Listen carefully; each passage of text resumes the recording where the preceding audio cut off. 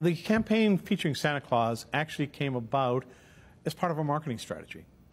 The winter months in the 1930s were not very good selling times for Coca-Cola. So they went to an illustrator named Haddon Sundblom, and what distinguished him, I think, was the fact that he had looked at the work of people like Thomas Nast. He looked at the work of Louis Prang with the American greeting cards, and he built on all of the things that he had seen.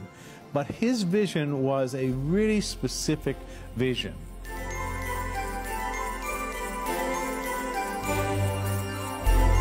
He really saw this Santa Claus as an outgoing person, somebody who really enjoyed the Christmas season.